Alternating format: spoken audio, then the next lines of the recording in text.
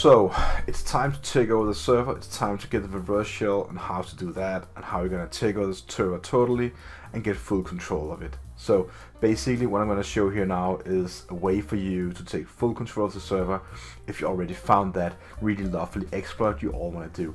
So in this particular case we have a upload form here on the web page, and basically what you're gonna do now is go from the upload form to have full control of the server. So let's dive in and see how we can do that. So first of all, we need to upload a file to this particular upload form here, and the file we're going to upload is something called a reverse shell. Now a reverse shell is basically just some code that makes the attacker being connected to by the victim's machine. So the victim machine is being asked to connect directly to us, and then we have something called a shell. The reverse in it is because the attacker machine is being connected to from the victim machine. Alright, so let's go ahead and look at this code here. I have a reverse shell in PHP. It's just a default one found on Pentest Monkey.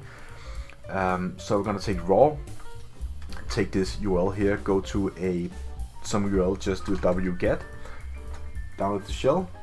I'm going to move the shell to PHP reverse shell. I'm just going to call it shell.php5 in this particular case.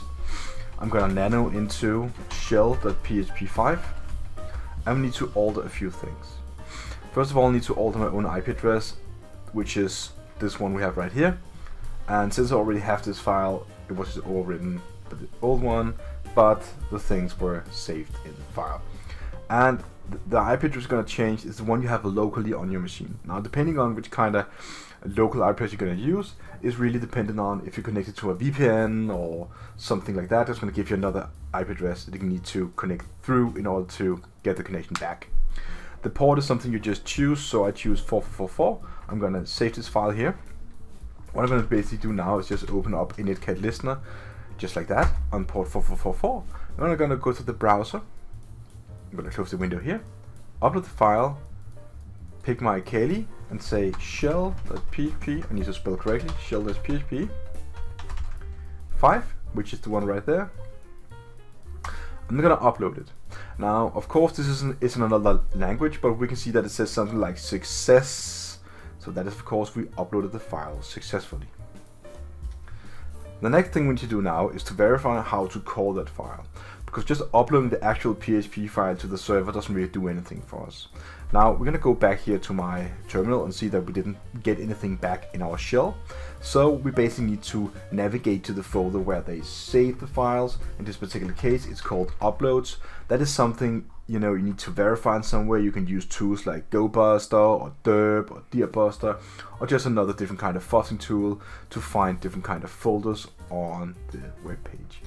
You can also go ahead and just try different kind of things. One thing that I would really like to mention is that you need to do robots.txt, just like that.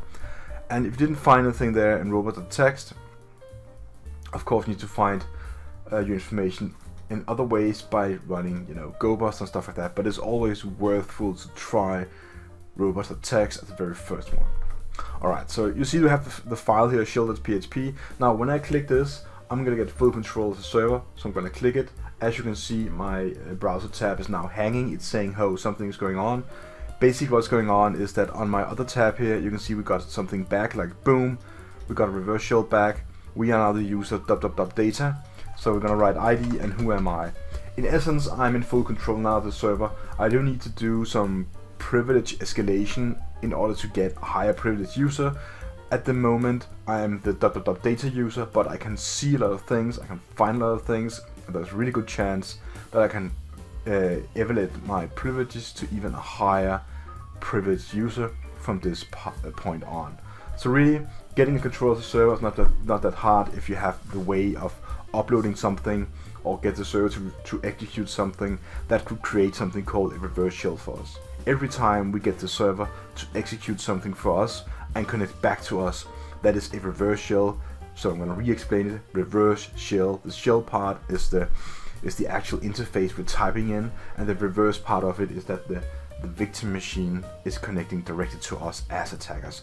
That is reversing it all. So if you can do that, you can get reverse shell back, you can get a direct connection, and you have full control of the server.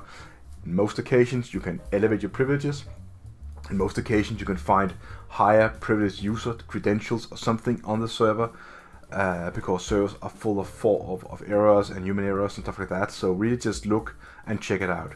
Now, if you want to learn about privilege escalation, I want to ask you to check out my other videos on YouTube here. I have just created 2 videos called the 5 quickies for Linux privilege escalation. I have part 1 and part 2, and I also have a pen test bootcamp course going that is also going to teach you about privilege escalation.